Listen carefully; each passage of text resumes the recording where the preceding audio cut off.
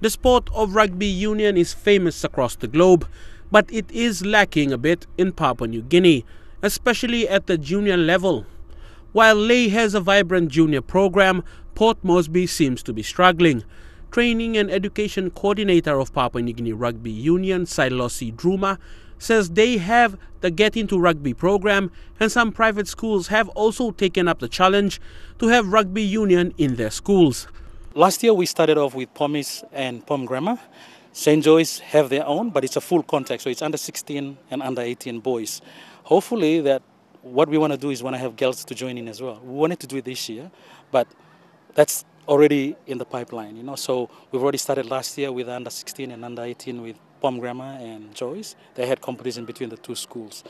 While private schools have committed to having the sport as part of their school sports programs, the public schools are a challenge, especially in their sports departments. Public schools tend to have, their commitment. It's a bit hard for them.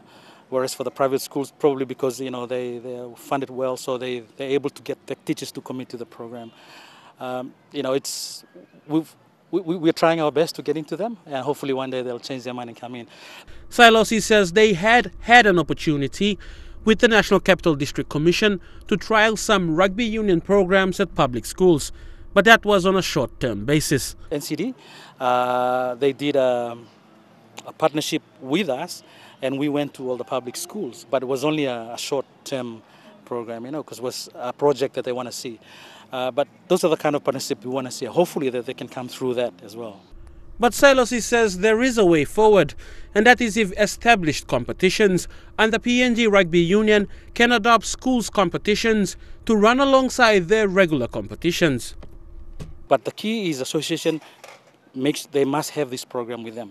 They can not only have their club program, they must also have a school program that run alongside, So that way, when kids finish school, they can always find a club to join, or they can always have a mini competition in their association through the school program.